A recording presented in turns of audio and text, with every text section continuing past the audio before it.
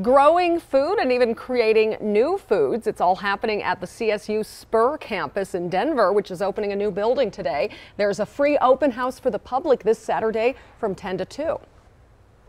You also will see scientists at work and professionals who are part of the food system doing their job and have a chance to interact with them, which is really kind of the guiding principle of the entire Spur campus, is this connection between professionals at work and kids and families. Now, 2 of the 3 buildings at CSU Spur are now open.